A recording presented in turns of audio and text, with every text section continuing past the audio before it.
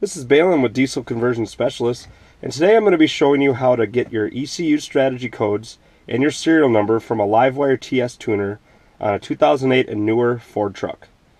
Once you have your tuner plugged into the OBD2 port of your truck, we're going to want to scroll over to Vehicle Info. This is where we can turn our key to the on position.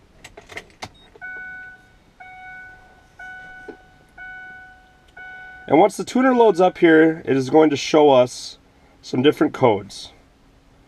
Now on the 2008 and newer vehicles, we're going to want to be looking for the ECU SWPN, not the strategy. We want the ECU SWPN. You can write that down and send it over to us. Next step, we want to look into device info, and this is where we can find our serial number. We can write that down so we can tune for your specific tuner. Thank you.